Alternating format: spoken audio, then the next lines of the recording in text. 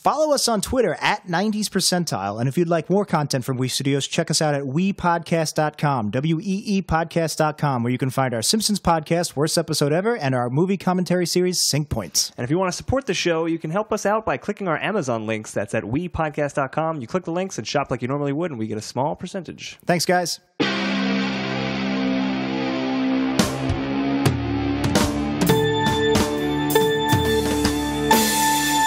60 minutes are on the clock, and straight out of We Studios, this is 90s Percentile. My name is Dan. My name is Jack, and we're talking everything 90s and maybe everything before and after. And today we are joined in studio by a guest, Brice Bishop-Pullan. What was that? That was awesome. What the hell was that? Keep it in. Hey, guys. Brice Bishop-Pullan, our guest today, TV editor extraordinaire. How you doing, Brice? I'm good. How you guys doing? Very good. All right, very, Brice is going to join us for our first topic, which is this show, 90s Percentile. What are you listening to? What is this? What is this show? This is the last time. Who are these voices? Yeah. You've probably gotten sick of this by now, depending on where this episode runs. This is our last test show. We're still just... But it might be our first episode. It might be our first episode. We're just trying to bang out the format before we really get going. This is actually a week before we're going to launch. It's kind of exciting.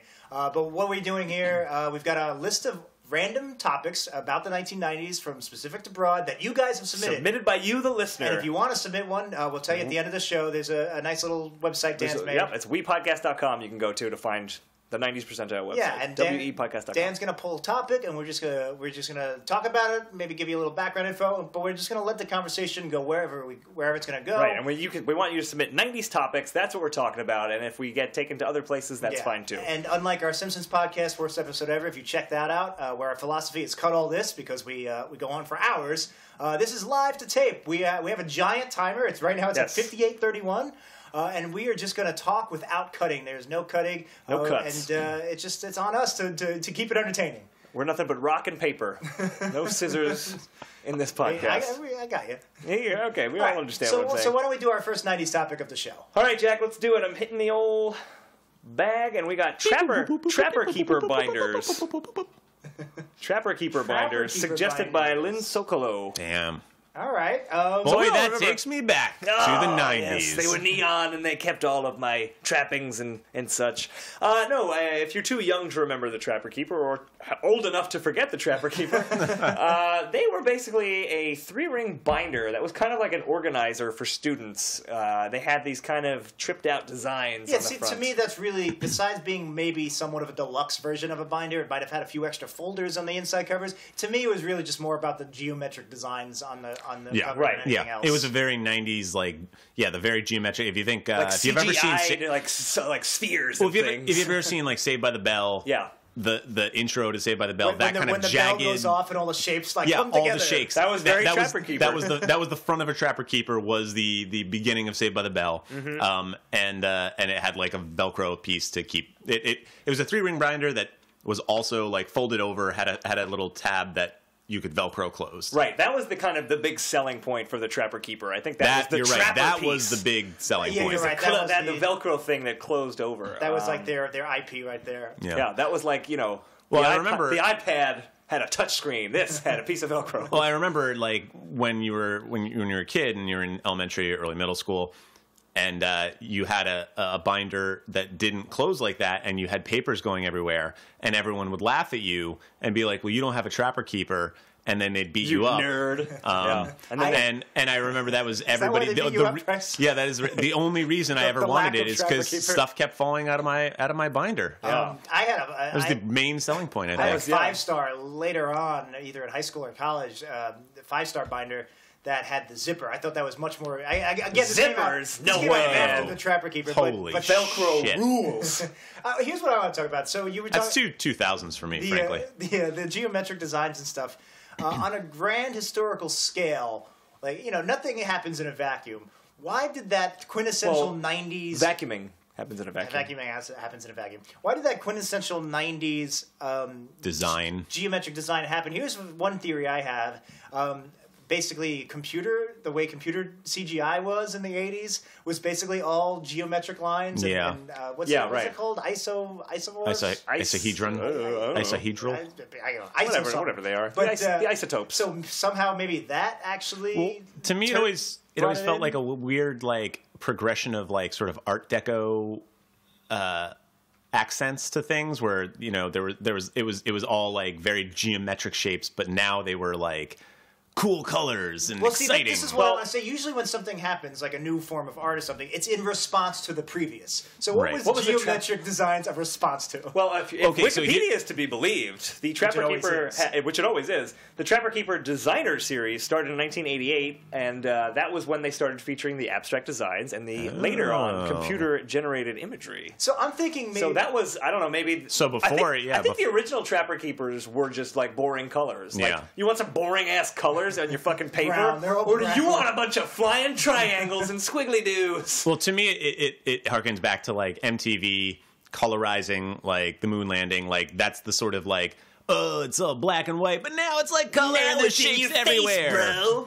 Look at this neon fucking square. So you said the designer series started in 1988. I'm thinking this was more a response to Reaganomics, and so like clearly could have been. You know, it's just like everybody, just America found itself after trickle down economics and stuff like that. They just kind of found themselves lost, and they're just like floating in the sea of cones and spheres and cubes. Yes, I think that's what Trapper That's Keeper really deep. And if you wanted to organize all of your foreclosure and like debt agreements, you could get a Trapper Keeper. If you were a pilot or a air tower controller and you were out of work. Ronald Reagan actually used Trapper Keepers in the Oval Office to keep track of all his wells. Astrological stuff. Actually, Ronald Reagan owned a series of wells all along the eastern seaboard. And he used a Trapper Keeper to keep all of the deeds for his wells. Excel wasn't really a big thing yet. No, that makes sense. I'm just looking at the Wikipedia. So Trapper Keeper's still around. That's kind of surprising. I think they were gone for a while, and then they've come back 90s, recently. That awful trend of 90s nostalgia. 90s nostalgia where everyone's trying to cash in on people talking about the 90s. Unbelievable. Check out jock.com, by the way. It looks like for the 2015 school season, Trapper Keeper introduced Star Wars and Hello Kitty. So now it looks like Trapper Keeper used to be its own brand, and now it's kind of just relying on well, I don't know. I think bigger properties. I don't know if that's always true. I'm trying to remember the Trapper Keepers that I have had in my life. I don't think any of them had like cartoon characters or like Power Rangers. Or I definitely had a shaped one. I owned one Trapper Keeper my entire. I always just had generic like vinyl staples binders or whatever. I only owned the one. I can't remember what time period it was. But it was purple. It had little shapes and stuff. What I didn't like about it was like a 1 or 2 inch ring. I prefer the bigger binders. Like if you're gonna get a binder, you go all out. Right. So did you guys ever get excited about going school shopping? Am I that big of a nerd? No, I think everybody did. Like, it's bittersweet. Well, you know how you go into a comic book store or a toy store and you just don't know. Yeah, I know all about going into comic book stores. And, like you don't know what to buy. Like, you're just like excited. You just want to get everything. Yeah. I get that feeling every time I go into a Staples. I get that feeling also, and I buy everything, and that is why I am completely poor. You live in a cardboard box full of office supplies. Yes. Staples box from Staples. Ironically, I'm able to open my own Staples, and I've actually made some money that way. But continue. All of your furniture is legal boxes. That's right. Legal boxes. I really have like a fetish. Like I really like nerd out on like just cool like especially the stuff you really don't need. Like those. Yeah. Well, I think there's an aspect of like a T-square, which you wouldn't need as a non-architect. Or those reinforcement holes. I have like thousands of them, even though they don't work, and I never use them. I hate those things. Perfect. It's sort of there's a new, clean, perfect everything. You need a new sharp Sharpie and all new pencils and new folders and like everything's clean and it's like I think there's probably also I'm gonna say Jack. I feel like Jack was one of those kids who was like, oh, this is gonna be my year. This is gonna be the year of Jack. This is gonna be it. And then that's why he'd be so happy with the new stuff. And then I'm sure as Dan can attest to, 10 minutes into day one of school, Jack was like, never mind that I was wrong, and his folders were all crumpled, and then so that at the end of the year it was terrible. Like when school let out. When you had your Hello Kitty Trapper Keeper in our junior year of high school, and you were like, "This is going to be my year," and it was not. Well, it's funny you say it because the very first day of high school, that was a big one for me because again, besides it being high school, it's a new school. Not a lot of people know me. There's just like a minority of classmates. So this was the first lot of minority classmates. Great day we met. That's a great time to reinvent yourself. And I remember we were sitting in the bleachers either for gym, or it was in the gym, or maybe it was for orientation. I don't know what. But one of the quote-unquote cool kids, who was really just an obnoxious asshole, he was Please talking... tell me off air who we're talking about. And he was talking to another one of them. It was me. That's right. We went to high school with Brice, and Brice is a just for that one day, though. And so he was talking to this other kid, and they were like, yeah, we got to find some nerd who'll do the homework for us. And he turns to me, I'm a few bleachers down, and he goes, hey, you. He goes, you do homework? You do homework a lot? He said something like that. And I still remember, do homework? So I still remember I turned and looked up, and I was like, no. Homework's for nerds. And I just remember I was so desperate to find myself as someone who's too cool for homework. I loved homework. It's all I have. Oh, God. By the way, you can tell that because Jack still posts his homework. That's true, you do. On that Facebook. Check out my blog, Use It in a Sentence /Facebook or whatever it is. Just Google Use It in a Sentence. My blog of my spelling homework from 1992. He's still got it. He's still got it. Fucking loves homework. Right? It's what I do. Well, maybe we'll start assigning homework to you, not the listeners. Well, podcast listeners, send in homework suggestions for Jack. Give me some spelling words, some vocabulary. We'll do some an essay. Well, I mean, the big part of it, essay. I guess besides me just having a thirst for knowledge, I think a big part of it was I just didn't have friends or anything. I lived in a neighborhood. You're really painting a picture of yourself as a young man, Jack. It kind of sucked because I lived in a neighborhood that didn't have a ton of kids my age on the block, and that really made all the difference. I remember almost everybody from my school lived in this very specific cul-de-sac called Tanglewood, where everybody lived on the same, more or less, street. It was like a series of streets. But they all lived in that, enclave. Right, and they all hung out together. Yeah, exactly. They would see each other. They'd all get in the same bus. I didn't have that, and my mom and dad, for different reasons, I guess because they weren't social either, so I didn't have, play dates. And it's very telling that when I got the internet in high school, sophomore year, and I started talking online to you and other people going in chat rooms, that's when when I stopped doing my homework and I stopped, my grades started. I finally have an outlet that isn't homework. I just had something to do. Yeah. I just had something to do. That's what we were all, the 90s was a crazy time. The internet was something to do. We had too much time on our hands, and now we don't have enough. We got all these podcasts and Reddits and whatnots. I was talking. Pornography is prevalent everywhere. Oh yeah. Speaking of fetishes, hey, I've got one for pornography. I was talking to a friend of Wii Studios, Jeff, yesterday. Check out our last subreddit. Night I was talking to a friend of lovers. Wii Studios, Jeff. And he's been adamant about how he doesn't want to. He's against the self-driving movement because he's very into driving. He drives stick. He loves the act of driving. Yeah. And I was talking to him about how that's going to change. It's not for a while that self-driving will completely take over. Right. But the generation of people who grew up driving and are attached to driving, they will be gone. I was like, look, do you really think there are probably people who are like, I really love my horse. I'm not going to use this horseless carriage. I love riding my horse. They die out eventually. So are you suggesting there's going to be car stables or car ranches where you'll drive cars? Are you saying that they're going to? This podcast I was listening to was they brought up a very good point about how basically kids now. This is not us. Basically when we grew up in the back seat. I don't know if you did this, but you would pretend there was a steering wheel and you would hit the blinkers and you would make a left when your mom made a left. Whereas kids now have. We had Game Boys, but it wasn't the same. They have smartphones. They have they're all distracted very easily. They're playing the video games. So when they turn 18 and it's time for them to get a license, they will want to just. To them, it won't be a big. To them, it'll be like, I'll just get in the back of an Uber or a self-driving car and do what I've always done. It's like right. So my point, I guess, is basically when we went home and went on the internet. That kind of change, it really does fundamentally change your way of life. Because now what you're doing is when you get home, or when you're always on the internet now because you have a smartphone, whereas the generation before... I have a brain implant. I get Twitter right to my eyes. It's funny how this stuff kind of just does change you fundamentally. Yeah.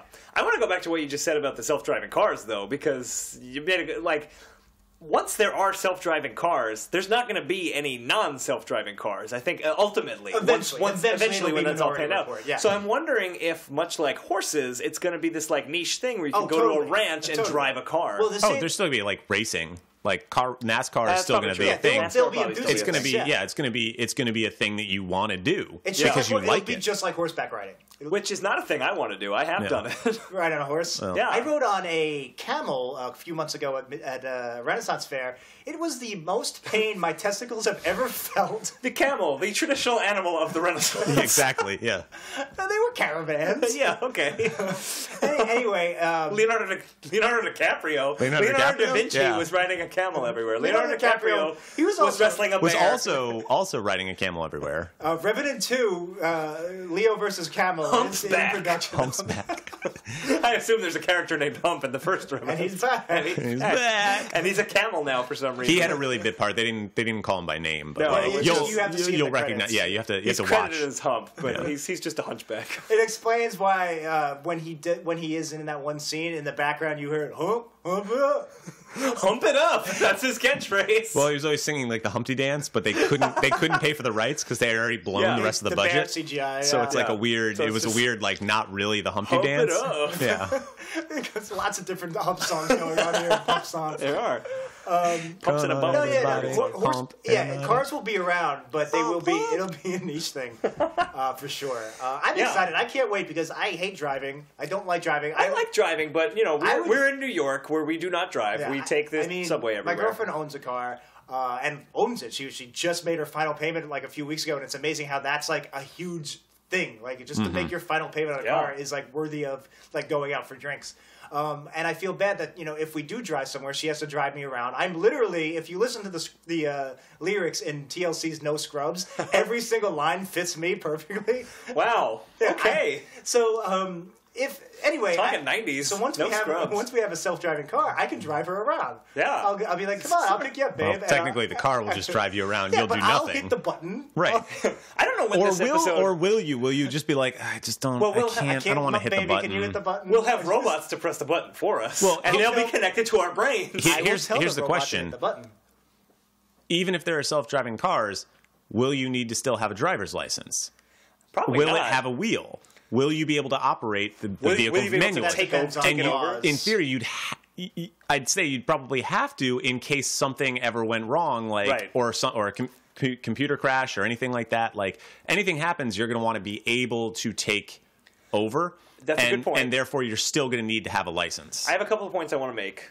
First is, I don't know when this episode is going to air, what order it is, but it's like the 7th or 8th. It's actually going to air in 2050 when self-driving cars are everywhere. We all sound like idiots. But I feel like we've talked about self-driving cars in most of the episodes we've recorded to date. Because it's honestly one of the coolest topics. So this is going to be the self-driving car podcast. It's just such a cool fucking concept. Welcome to Self-Drivecast. I just can't wait. I'm so excited. Welcome to Drivecast. But based on what Brice was just saying, I don't know if you'll be able to take control of the car because let's think about it defeats the purpose because how would that work? Like, would it become unlocked if something is wrong? Because otherwise, you'd have jerks just taking control in theory, of the car there'd be like some kind them. of emergency shutoff. There will be that no matter what. But I think the first few generations of self-driving cars, especially when when they are sharing the road with non-autonomous vehicles. There will definitely be a wheel, and there'll be stuff like that. I think it's a generation thing. You grow up with that, and then you're okay with no steering wheel. Okay, it evolves. But let me point out that computers still crash.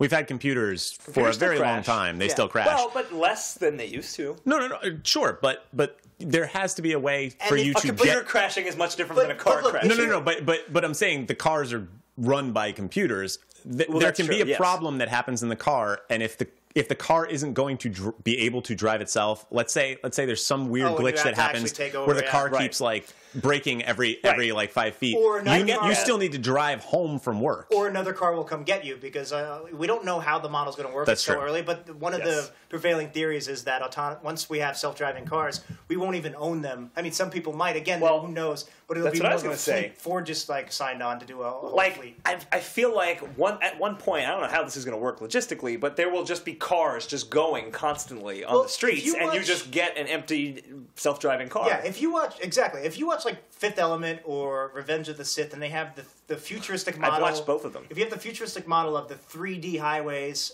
where there's lots of cars zooming past, and whenever you would think that, you would be like, whenever you'd see that, you would go, that's stretching it because it's too dangerous. How are you driving at such high speeds with so much going on? But Right. now that computers are doing the driving, that's actually very realistic. Yeah. Because they can handle that. But one of the theories I heard, at least at first, is that self-driving cars probably won't go over 35 miles per hour. Just Really? You'll still But get. I want to go fast. You're still going to get to where you're going faster because every car will be inches from each other. They're using more road space, but they're going to go slower because you still have the idea, like, what if a dog jumps in front of the road? Where do you turn? The morality issues that we have talked about on Yes, we've definitely talked about that. Oh, that's right. I've heard this. But So- you have to. But if you're going so slow that even if there is an accident, it's not going to be fatal. The worst. Yeah. So there's a theory that at least at first, the first few generations will go relatively slow. Also, if a computer crashes, I'd like to think. I know this isn't 100% certain. I'd like to think that means the car stops. It doesn't go must kill all humans and just starts like veering off. Hey and man, aiming for you everyone. clearly are not watching enough science fiction movies. Yeah, once Skynet is awakened, Yeah. all of the It's just self-driving gonna run cars, everybody over. they will turn into Transformers. You clearly and have they'll not destroy seen us. Maximum Overdrive. I love Maximum Overdrive. It's a great movie. I don't know if I would say it's a great movie, but No, I no, do. no, I do love I Stephen would say King. it's worthy I'm not of saying an the Oscar. computer going down is going to make your car like ram into a wall. I'm saying the computer going down is going to make your car stop, But you're and saying then you now still have to get now home. you're stranded. But now you're here's stranded what'll in the happen: highway. another car will just come get you. If your Uber, Well, you if say your- that. If your Uber driver tries to rape you, you just get out and get another Uber. That's not been my experience with I rapey don't Uber know. You might drivers. call the police. There might be something happening in between, but eventually you're going to get another Uber and go. Jack, home. I'm concerned Well, I about guess how if your this Uber is experiences well, have been going. that's the question. If it's a fleet, then yes. But if it's not a fleet, yeah. then no. See, that's the problem with all this conjecture is, and the guy on the same podcast, I love recapping sci-fi, by the way. Yes, Science Friday you do. podcast. But this guy on the same podcast basically made a great point. He goes, look, whatever we think is going to happen, whatever looks like it's going to happen, like self-driving cars, it's going to take longer than we think. But whatever we don't see coming is going to come and suddenly take over everything in a year. And change the world real quick. Basically like Uber. Like- Nobody like- saw Uber coming, and then it did. Nobody saw smartphones coming. Smartphones is what I was Yeah. going to say, yeah. Yeah, so it's very early to be kind of predicting. We have a loose idea of what's going to happen, but there'll probably be answers for these questions. Yeah, that's interesting. It's also interesting that this is a show that's supposed to be about the 90s, but we always seem to talk about what's going to happen in the I future. specifically Slash said at the top of the show. Self-driving cars. Oh, I and know. everything but we before or always after. seem to talk about Yeah. like dystopian futures and things of that You would nature. think that this show is catered to Well, nerds this who is like the- science fiction and pop culture. Well, Our next topic is would science I would like to fiction. point out that you've never specified the 1990s. That's So- true, 2090s. the 2090s. No, Or the self-driving cars 1890s. So when the self-driving buggy was prevalent. to bring it back, I would say that I think I'm excited for the Trapper Keeper of self-driving cars because Right. I'm assuming once self-driving cars become a A thing, car with Velcro. they're going to go through styles. You know, just like how cars in the 50s with tail fins and stuff look totally different from cars now, Yeah. or Are you even cars suggesting 30 years ago. abstract shapes cars? So who knows? Like, what's going to happen once aerodynamics don't come into play and just a basic upkeep? Like, Yeah. who knows? Like, so I bet there'll be a decade where there's like geometric Trapper Keeper cars. Guys, Then I've got it. There'll be ones where they all look like spheres. I've got it. The opening to Saved by the Bell is actually an image of the future, and those squiggles flying around are self-driving Are cars self-driving and cars, buses. They're yeah. all the different self-driving cars. They're all You're the going to have different the self-driving isosceles cars. triangle. Yeah. You're going to have And the it's- The circle. pink squiggly There's going to be line. a Zach Morris There's face going to be shaped. there's going to be no Everyone will go, radios. "Woo!" The only sound you can get in the car is the theme to Saved by the Bell. Yeah, which will become the national anthem. Which and drive everyone to kill themselves. I don't think I'll ever make it on time. Kids won't understand what that means. Yeah. Because there's like, I just have my self-driving squiggle car. Yeah. That reminds me of Demolition Man, where they just listen to commercial jingles in the car for some reason. That's the only thing you have time for. 3 seashells, We're going to be man. getting there so fast. He doesn't know how to use So, 3 all right, seashells. so let's extrapolate. So, again, it's very hard to predict what's going to happen because there's so many variables that we can't even see coming. But this if, is 100% accurate, and we know exactly what's going to But happen. if you are, Well, I have been to the future, so I if do you're know. in a self-driving car, say an hour for a commute, an hour a day, an hour each way.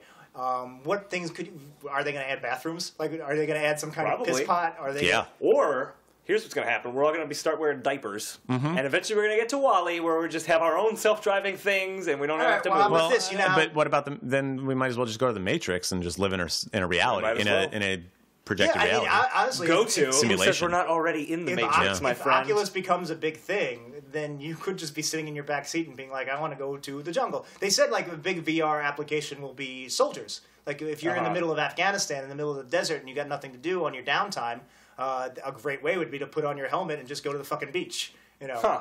So, interesting. so maybe we'll be doing that in the backseat of our cars, well, because we're not going to be fighting in any wars. We'll be in the backseat of our cars. Right. The three of us. Exactly. The three of us, no. We'll be long dead. Yeah. Even in like 2020, we'll be long dead. Yeah, we're not long for this world. No.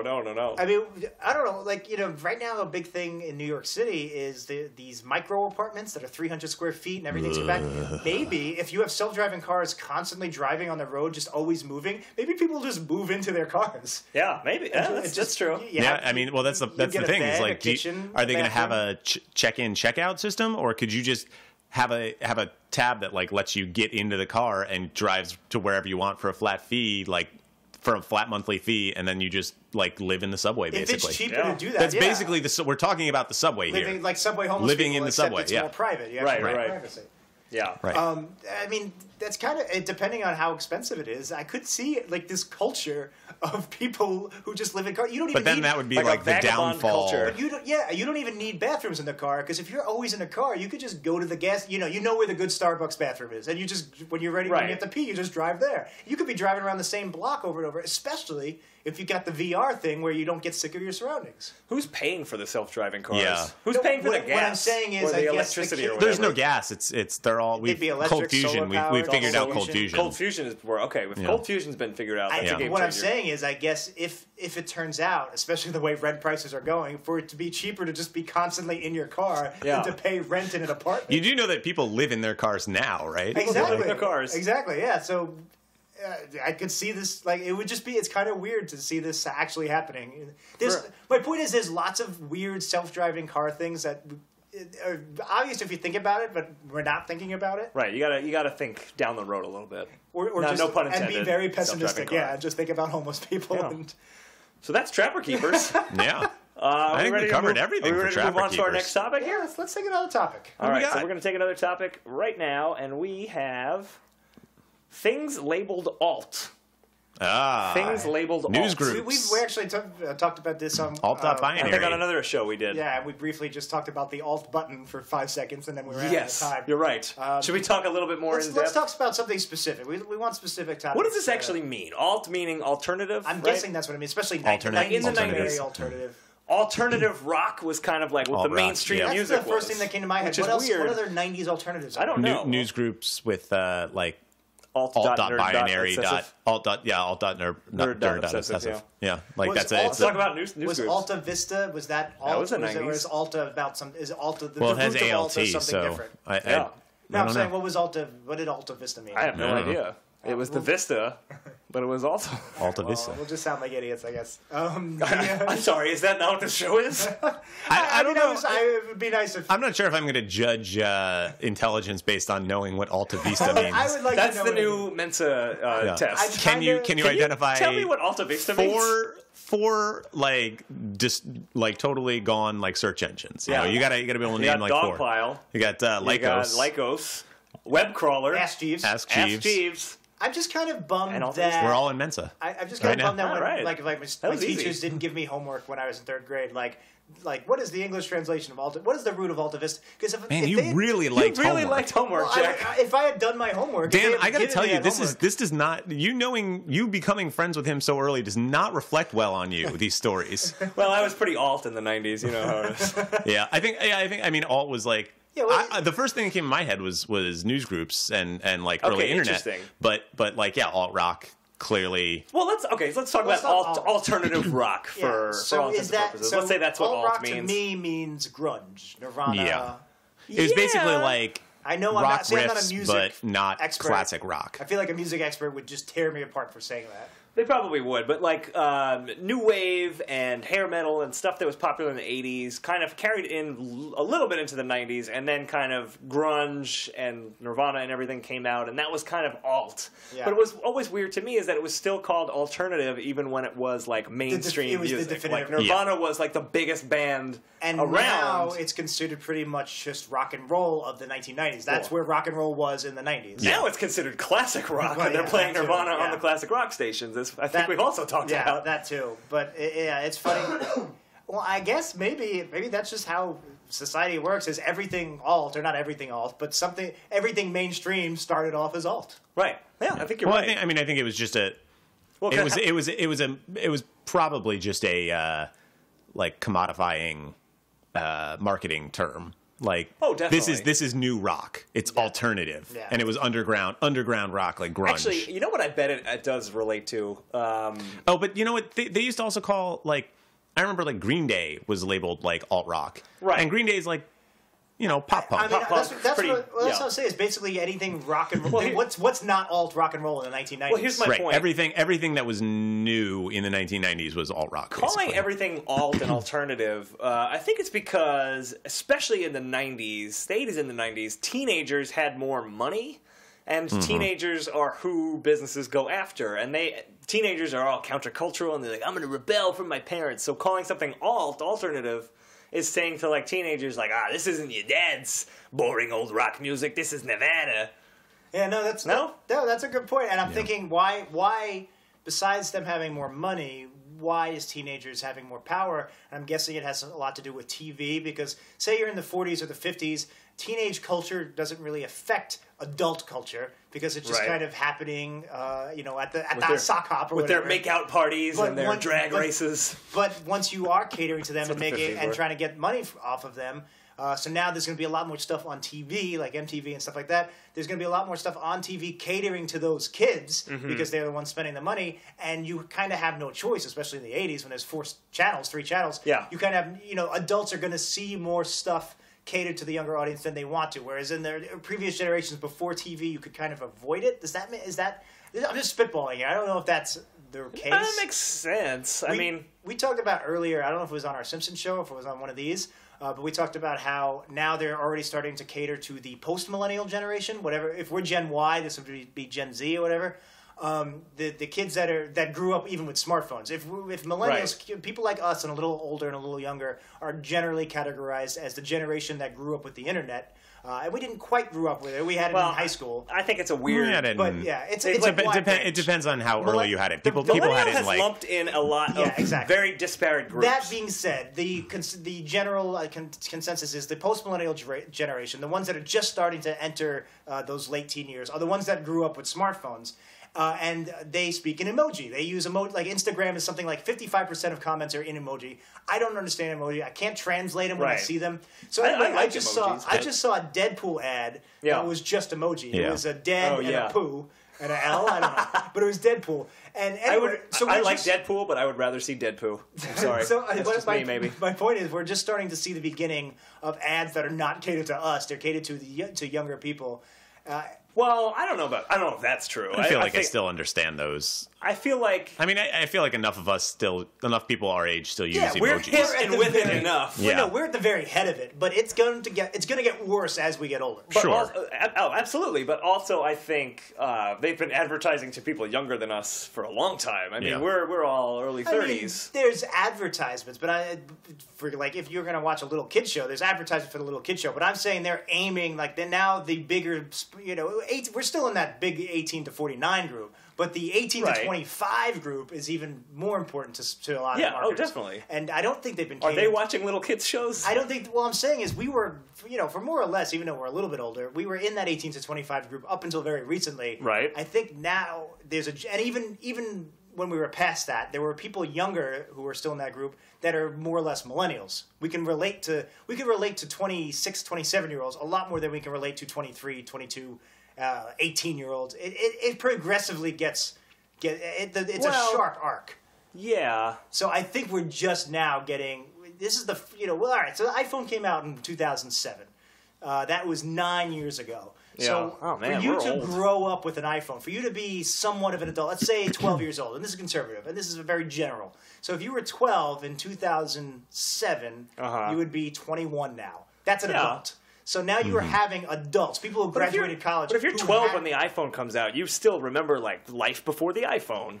Yeah, but it didn't affect the way you socialized, because no matter what was out before you were 12, you were still doing whatever your parents were doing. I think you need to go a little bit more recent than that, because when the iPhone came out, not everybody had it. It was for a while it was only AT&T. But I didn't get the internet until I was 15, 16. So I lived an entire life, an entire childhood without the internet. But basically, I'm still defined by having the internet because that's what I don't agree with this millennial, like as a term, because people born in 1980 definitely are not in that group, and they are considered millennials. Exactly.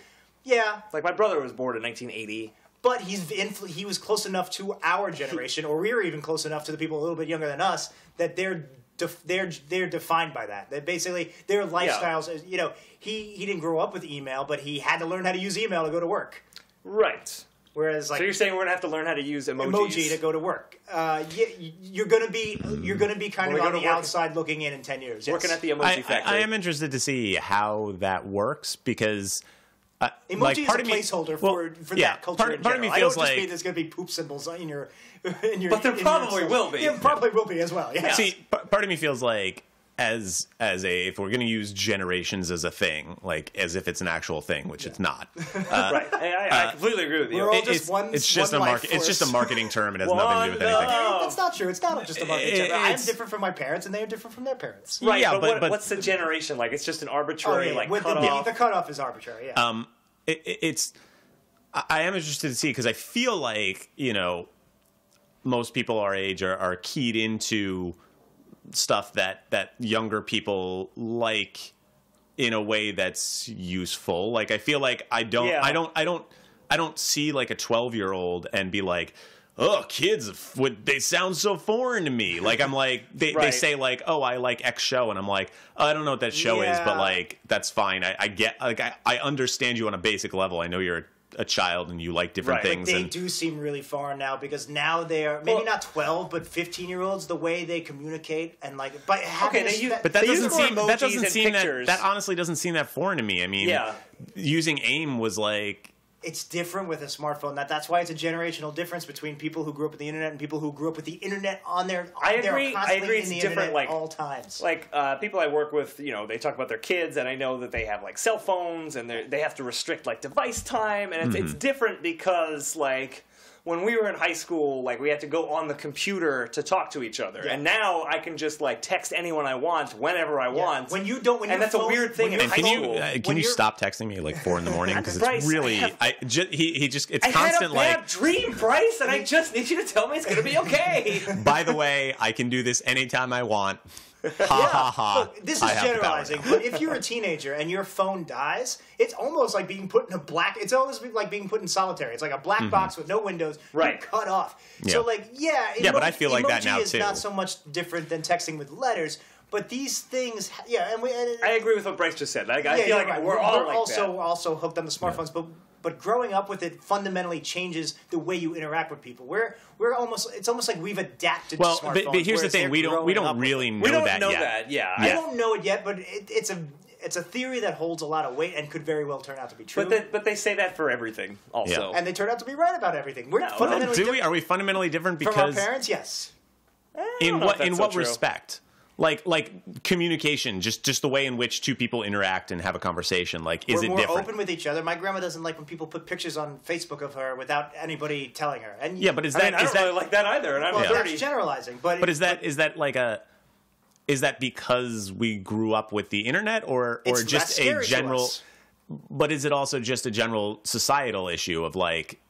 What is and is not appropriate. It's going back to the horse and car thing. It's like there were people who didn't want to drive cars. They wanted to ride horses. Cars were dirty and loud, and they were inefficient, and they thought it was unlike stupid. Those horses that poop in the street. But the generation that grew up in cars, especially the once they got to a point where you didn't have to crank them and shit, they would never look back. And the idea, and then they probably had like their grandma in the 1930s saying like, I don't want to get in that car. It makes me nauseous. It's loud. Yeah, but that the way you're talking about it makes it seem like older generations cannot accept new things. No, it's not about accepting or not accepting. It's more about subtle differences in the way I'm not talking about superficial, this is how you do this is how you do that. They have weird little snowball effects on major societal changes. Again, going back to the cars. Sure, but I don't necessarily think it's a complete generational thing. You're more comfortable being in a car. And I'm not just talking about, grandma's nauseous, she doesn't want to get in the car. I'm talking about, you know what? It's okay to get on the highway and drive 6 states across and settle there. That wasn't a thing before cars. Besides pioneers, you grew up, you stayed in the same town. They had trains. There's ripple effects into these much bigger things, and I'm saying this is something we can't predict or talk about in one podcast, but what is the idea of growing up with a smartphone? How is that going to ripple into, like, what is a 30, 40-year-old, how are they going to do something different in their life that we wouldn't have done having grown up with smartphones? And yes, we're the closest generation, so we're not the best example because you're right. There's blending. We're bleeding into each other. Yes. We do, but maybe people a little bit older than us. I think the doom and gloom, like, oh my god, like, these kids are growing up with smartphones, they're going to be dum-dums, they don't know how to talk to each other, they're going to be sending poop emojis. They're going to be, they have chips. I don't know if they'll be smarter than they us. I'm a pretty smart guy. We all just got into Mensa earlier. They may not have a chip in their brain. Maybe 5 whole search engines, guys. Maybe Generation Double Z will have chips in their brains, but more or less... Generation Double Z sounds like a fucking badass, like, movie or something. Yeah, I mean, think about how... they all have long beards. We're all geniuses. We're all geniuses. We have anything we want to know, we can find out in 10 seconds on our smartphone.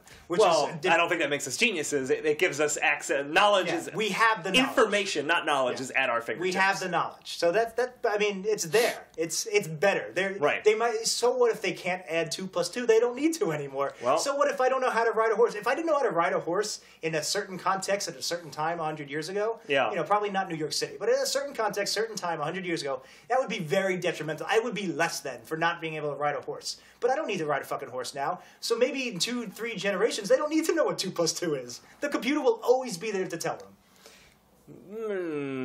But I don't know if that's it's different because fundamentally, if you strip everything away, the further we get with technology, the more we get away from you can't strip everything away anymore. Math is a basic building block of maybe logic not intelligence, but logic and understanding, yes, and also how computers operate. And if you're saying computers are going to be so prevalent, you don't need to know how to ride a horse to ride a car or do literally anything. I agree with you. I'm just leaving the door open for maybe that isn't the fundamental blocking. Maybe knowing how to knowing how to ask Siri the question the right way is the fundamental. That is the 2 plus 2. Right, but someone has to build Siri. Someone has to make Siri better. Siri will build Siri. Yeah, but so you're saying that the singularity has occurred. I'm not saying anything. I'm saying, but that information still has to be created and put. And these are things that could be happening not too many generations from here. Well, I mean, and this really comes back to the whole idea of alt rock. And how, like, Nirvana really used to talk about this stuff. Like, Kurt Cobain was noted. Yeah. For being like, one day, man, we're not going to even know what 2 plus 2 is. We're going to ask Siri. And they're like, who's Siri? He was all about bleeding edge technology. That's what It Smells Like Teen Spirit is about. Yeah, I couldn't think of another Nirvana song. People think it's about a deodorant spirit, and but it's not. I didn't get that until maybe 2 years ago, maybe last year. Somebody explained to me that the spirit, teen spirit, or the spirit is deodorant. I never got that. I never understood that. Yeah. So, thanks, Kurt. Thanks, Kurt. You've done good. All right, I think we've covered everything we can about things called alt. We've said this before. Alt news groups were a thing. Yeah, that was early internet. Also, we don't know. Did you guys? You see, Jack doesn't. Did you? When did you get internet? I got internet. I think when I was in 8th grade, so that was probably 97. Yeah, I probably got something around. We had AOL. 7th, 8th grade. So I remember news groups. I've been on news groups. I didn't really use them, but I saw them, and I had a friend who had like same age. Well, I'm a year older than you guys, I think, but like same age. 2 years older than Dan, because Dan's a year younger than me. So yeah, he's like maybe another year or 2 older than us, but he was very. He's an old man. I don't care what he thinks. I'm a youngin'. His parents were very, very early adopters, like with old shitty computers, and news groups were like the only thing that you really had. BBS message boards and stuff, and like that was. I guess I totally understand now. Like message boards are like still a thing, but that was like a very well, like Reddit is like sort of a message board, but it's as far removed from news groups as you could possibly But imagine, be. I mean, I guess it's weird to think of because if you imagine like Reddit is such a large conversation with a massive group of people, and this would have been this would have felt like a large conversation with a massive group of people, but like. How big were most of the news groups? Like they couldn't, even the biggest ones couldn't have been that big and had that many people constantly talking. Like 1992 or something. Like the only people who had internet access were Star Trek fans. Well, I was going to say it's like academics in universities who are all Star Trek nerds. No, I want to go back to another point. You're saying how they were early adopters. That's why the whole idea of generational, again, we have to use it in general, because it's not just how old you are. It's how your parents are. It's finance. I got it a little bit later than you guys, and even I got it fairly early in the grand scheme of things. There were socioeconomically, a lot of people didn't really get the internet until even after the 90s, even into the 2000s. And then there's obviously, if you go even lower down the economic classes, there's still a lot of people who don't have it now. And then once you do have it, is it broadband? Is it smartphones? Is it mobile? So that comes into play. It also comes into not just money, but if your parents could be rich, but they might not be early adopters. They might not be into that stuff. So early adopters who are a little bit older would be more the next generation. That's why I think that we guys are, that's why you guys have this, seem to be a little bit more adverse to being considered separate from the next generation. But that's because we are a little bit more savvy. I can certainly think of people my age who are a little less savvy, who are definitely going to have be more far removed from the next generation. I just personally hate the generational divide. Like, oh, Gen X is like this, and millennials are like this. They feel like this. No, but it's still useful. No, I hate to do anything. I hate to generalize anything and say anything is concrete. Of course not. But but nothing exists in a vacuum. Everything bleeds into each other, besides vacuums and blood. Blood exists in a vacuum, and it bleeds into other blood. Yeah. But ask any vampire, Jack. They will tell you that. But I do think it's important, especially on a comedy podcast about the 90s, to raise these questions. Yeah. No, and we said this before in one of our test shows, but we're going to have probably plenty more than enough topics to go through, especially if you guys keep submitting them. Yes. But we're open to doing another topic again and revisiting it, because obviously we can just keep talking. Yeah, we can keep talking about things labeled alls. So we can stop talking about all. Well, I think the conversation's run its course, but we might come back to it again. In fact, this is the second time we've had this topic. So. Yes. So here we go. 15 minutes and 8 seconds on the clock. What's next? New topic is going to be Dance Mix USA. And that was submitted also by Lynn Sokolow. Dance Mix USA. I have no USA. idea what Dance Mix USA is, so we're going to Google it real quick. The first thought that came to me was, now that's what I call music. Yeah, that's what I'm thinking. At the time of this recording, AV Club just released a oral history article jams. about it that I haven't read yet, but from just glancing at it, it looked like now that's what I call music started in the early 80s. I think it was a British thing. It seems like it is also a lot like now that's what I call music. So, it's like a best of, like a jukebox of the popular hits of the day. That kind of blew my mind that now that's what I call music is older. I found the first. I'm looking at the listing of the first disc in the Dance Mix USA series. We got "Let the Beat Hit 'Em" by Lisa and Cult Jam. I don't know what that is. I don't know, but it's probably the greatest name of all time. Now, what year did this come out? This came out in 1993. The second track sounds more 80s than 90s. The second track, classic 90s track, "Gonna Make You Sweat." Parentheses, "Everybody Dance Now" by CNC Music Factory. No idea that was the name of it. Everybody Dance Now was called Gonna Make You Sweat. No idea. Oh, hell yeah. Learning something new. This is why I love knowledge and I love homework. Yeah, this is actually, I guess it's dance music specific. It seems a lot of R&B. It's called Dance Remix. There's TLC, Salt and Pepper is on there. By the way, they still have a functioning website that is set. They have apps for smartphones. DanceMixUSA.com. They have an app? Uh-huh. Dance Mix US app. It's still going on. Huh. So they have not gone away. Oh, yeah. But I guess it was. So this is. In general, this is just a up-to-date compilation album. So it is essentially now that's what I call music, or jock jams, or anything like that. We have no personal connection to Dance Mix USA. I want to play a game. Dan, stop looking at the names of the songs. I've stopped looking at it. I want you to name a band, name a group and a song that you think would fit in Dance Mix USA. Just make up a name and make up a song that would fit in Dance Remix USA. Oh, make one up off the top of my head. Just make one up off the top of my head. Okay. But if you would have told me, I would actually, here, do this. Give me a fake one. Read one for me, and I'll guess whether it's real or fake. Okay, hang on a second. Let's bring up one. Let's see what we got. Looking at Dance Mix USA Volume 4. Oh, it doesn't. Right. This website doesn't have the artist. Maybe you should just give me the fake one then. All right, hang on a second.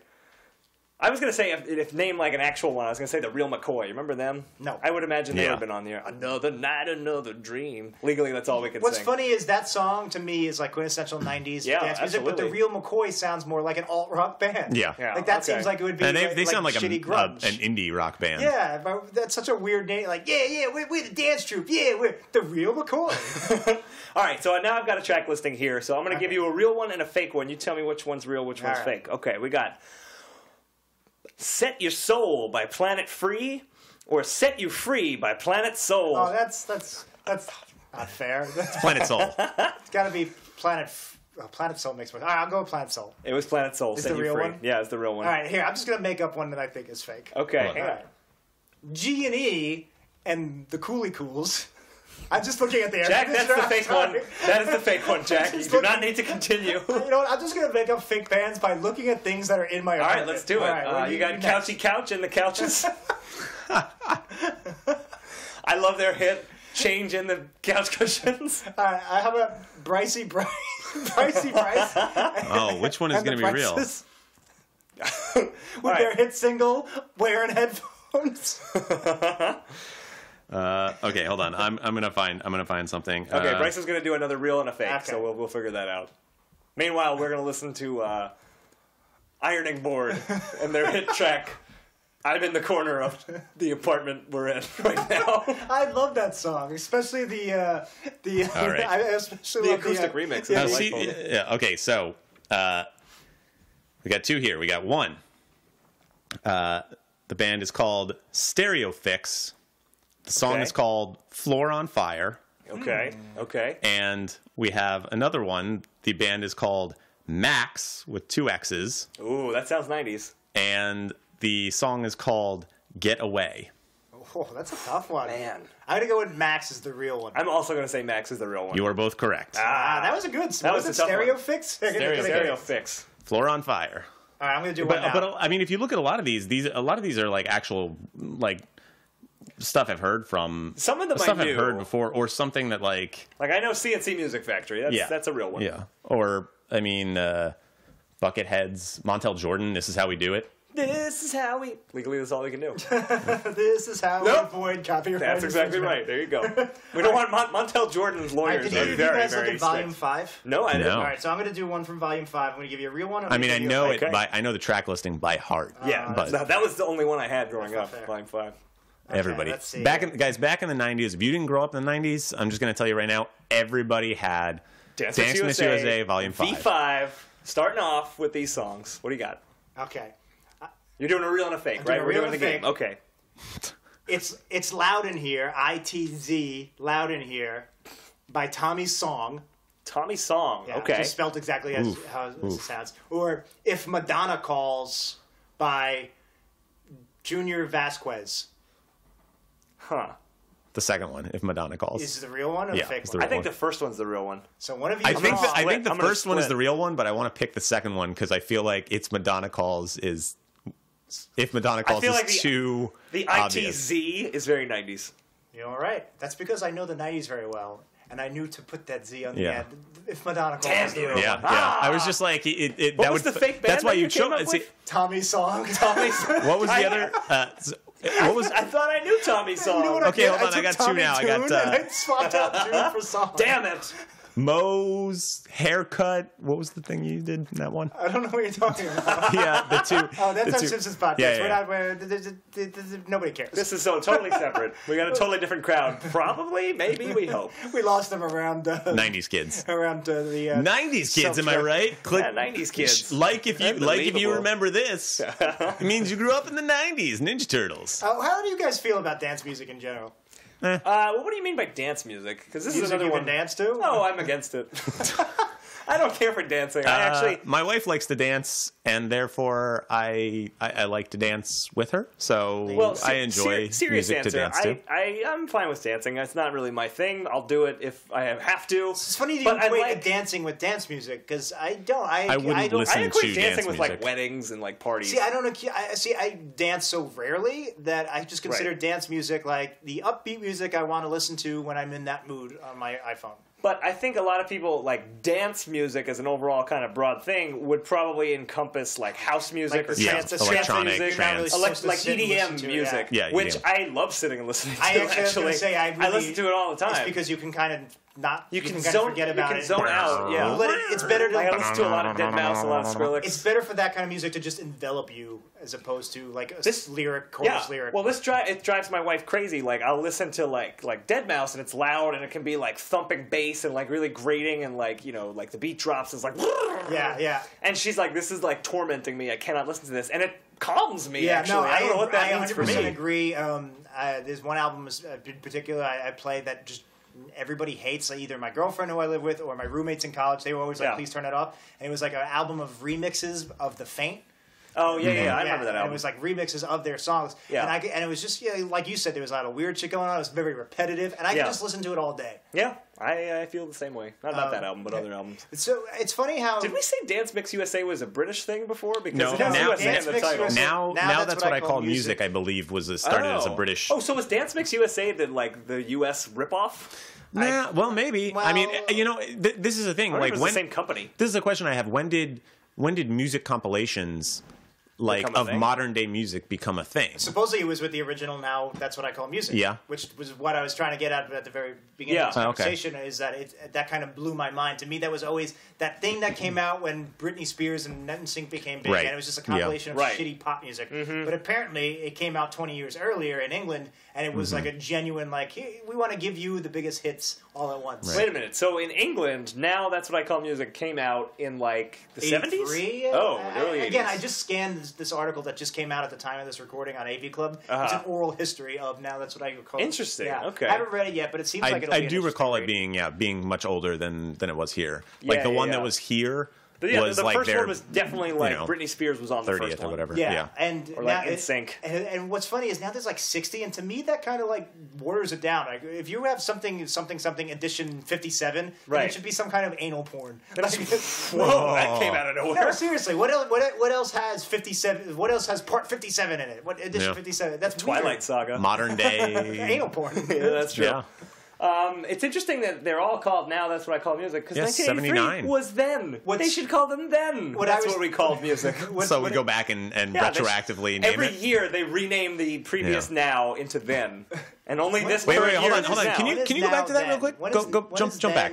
Now, do you guys see the part where there's a pig became a mascot for the series? The second paragraph. That was the original. That was the original album cover. Was this weird? The series took its name from a 1920s advertising poster for Danish bacon, featuring a pig saying "Now, that's what I call music," as it listened to a chicken singing. Wait, was that bacon ad the first time somebody said "That's what I call blank"?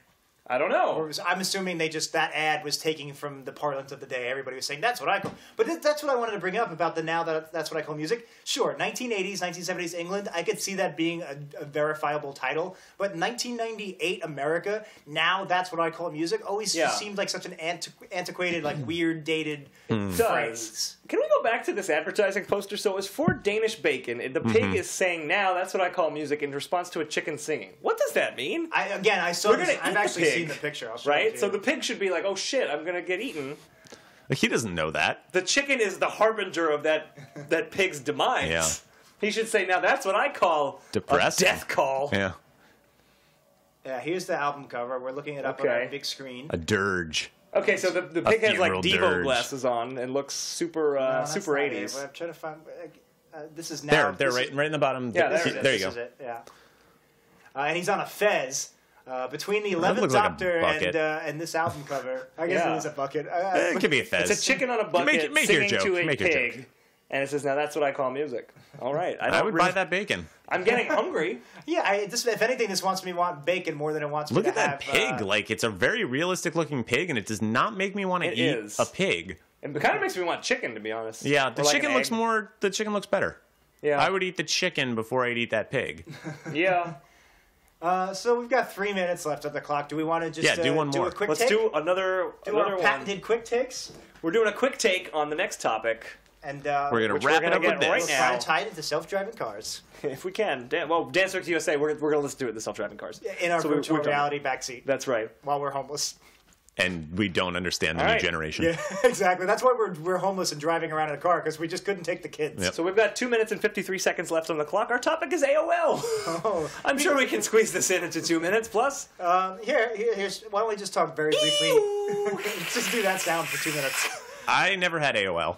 Really? I never did either. Do you We have always Prodigy used and Netscape. CompuServe? Well, we used all right. Netscape as the browser. I don't remember what. So how did you actually connect to the internet? Because for a I don't know. Like we'll briefly talk about this. I think a lot of people thought America Online was the internet. Right. It was very confusing when AOL first came out, and that's why it was so big. It was Yeah. like, Yeah. oh, we'll connect you to the internet, and we're America Online. Yeah, You've Got Mail was to people was just email. I just knew we Right, had we had a Yeah. modem that we connected with. I don't remember anything about it. You and your smarts and just a kid. your fancy alt.newsgroups.aol Yeah, sucks. Well, I never had AOL, and I was always jealous of people who had AOL because they had instant messenger, and this was before, Right. like, AIM wasn't a thing that you could get No. outside of AOL Not until for a well long into the time. 2000s, yeah. And so I remember maybe sometime in high school, AIM became available for download to that like for non-AOL computers. Right. And I was like, this is amazing. Now I can talk with Now I can people. talk to my Yeah, bros. to me, AIM was the internet. That was it cost my mom a lot of money. Especially AIM when was the internet or AOL was the internet? AIM. Okay. Like that was pretty much what I used it for, was instant messaging. Browsing and games And were lesser thought. pornography. We all use pornography. Actually, I feel like that came very late. I feel like Hmm. it was like one of those revelations, like you could use that for that. It never really occurred to me right away. But Yeah. We were still finding boxes of porn in the woods at that point. yeah, no, Oh, yeah. I still So- using. Hell yeah. Let's talk Good about old- that for good the old last minute of the forest porn, podcast. man. Who's leaving all this porn out in the forest? You know, serial killers. I guess. Is it? Oh, wait a minute. Do you think that? fairy godfathers. Do you think serial killers are luring children out to the forest with the promise of boxes of I pornography? think some of them are. Well, but I think some of them might be too. I don't want to But we generalize all and say all of them. survived, so clearly they weren't killing any of them. Did we all survive? Pour one out for my bro, little Bobby. Who died for trying to get some porn in the woods. He's like, I found a box of porn in the woods. Oh no, a hatchet! And the hatchet-faced murderer killed him then and there. Oh my god! Hatchet-faced murderer? Yep. Is his face the shape of a hatchet? His face Yep. wasn't the hatchet that he Yeah. killed little so Bobby he with. just like headbutted him with his... Yeah. No, did. he has a hatchet, but his face. He uses a gun. He does. It's a gun that shoots little So hatchets, though. Hatchet Man shoots his Right. victims. Yeah. Right. Well, it's just he's a hatchet-faced murderer. Okay. Right. It's just his face looks like a was hatchet. And the teased reason he's so angry, unmercilessly. that's why he's so Yeah. angry, is because... And that's why he uses porn, because I'll never look as pretty as these models. Right. And they'll never want to be with old hatchet-faced McGee. His last name was McGee. And that's why he killed all the children. And he didn't have AOL. And this is the only way he could breaks connect my with heart people. to say it, but we are out of time, boys. Okay, that is it. so- 60 minutes are up. You guys know that I love my homework. This is why this Yes. is my favorite part of the show. What have we learned? What have we learned today? Bryce, what have you learned What have today? you learned Oh, man. on this episode of the show? I have learned that Jack really wants to talk about the future and self-driving cars. On my homework. nostalgic 90s podcast. Yeah. And really still believes in generations. And I found that Dan and I have a lot in common about our Yeah. feelings about things. All right. Dan, what have you learned? I have learned that you could get on the internet without AOL if you had a modem and some sort of secret connections that Bryce had when he was a child. Money. Of course, the biggest secret connection. We live next door to Al Gore. I see, that makes sense. I learned that what was the name of that band? Susie, not Susie Sue. There was another one. I remember his Tina couchy Tina? couch and the couches. Yeah, well, Susie and the Banshees. Well, I learned that Couchy Couch is not a real band, and I No, learned it's definitely not. Oh, I learned that Everybody Dance Now is actually called. Gonna make you It's gonna make you sweat. Yep, sweat it up. I'm sorry, I I didn't misspoke. quite learn anything this time. No, it doesn't. You need to do your homework, Jack. And with that, Yeah, so thanks for listening, guys. If you want more content from We Studios, you can check us out at WePodcast.com. We have a Simpsons themed podcast. Going worst strong. episode ever. Worst episode ever. We'll have more episodes of 90s Percentile as we record them. Yep. And if we got a couple of commentaries out for our commentary series, Sync Points, Yes. you can check all those things premium out. movie commentaries, $2 each. We got 2 so far. Bryce has got something he needs to plug, right? Oh is it yeah, a web series I have a of web sorts? series coming out that An AOL series? AOL series. I think that's pretty much it. I worked on a series called Seeking Sublet. It's dropping, I think, this week or a couple weeks, Well, sometime we soon. don't know So when check this out is coming out, so just Google seekingsublet.com. it. Yeah. Just Google Seeking Sublet. And watch and Like Sublet, enjoy like it. S-U-B-L-E-T? S-U-B-L-E-T. No extra T-E on the end? Nope. All right. Check none that of out. French nothing. You can watch the television show I work on, Blue Bloods. If you're a Nielsen person, if you're a Nielsen, If you're a Nielsen viewer, please check it out. do watch it. If your name is if you're Nielsen. not, I guess stream it on Netflix and keep me employed. And where's your Twitter handle? Poorly conveyed. All right. At poorly conveyed. Now, is that conveyed like a convey, like CONVEX, or just like it was poorly conveyed? You poorly conveyed It's your a past Twitter tense of handle to me. convey. Okay. Okay, there we go. Okay, and I thought you conveyed that quite well, actually. Thank you very much. In an ironic twist. and Dan, what's your It's the Twitter only handle? thing ever. Where can we find you, Dan? I am at Then Dan Says. I only tweet about wrestling. There you go. I'm at Jackie No Breaks. I tweet about everything but wrestling. And if you do want to support the show or support all of our shows, We Studios in general, you can go to our website. Go to our website, wepodcast.com, click through our Amazon links, helps keep this show free, and please tell your friends if you like this show, and give us reviews on iTunes. We're a brand new podcast. We really need that we're stuff. definitely going to need some new iTunes reviews and all that fun stuff. Yeah. But thank you just for listening. Just that alone is just a huge compliment to us and very flattering. So thanks for listening. And a bigger compliment is if you continue listening. Yeah, that would be the best compliment. And the biggest compliment is if you email us and say, hey, you guys, you're pretty good. And a compliment somewhere in that range would be to not tell other people how horrible we are and to not listen. Yeah, no, please don't do that. Don't do that. But yeah, thank you guys, and I guess that's it. This is Jack, This is Dan. and we'll see you in another decade.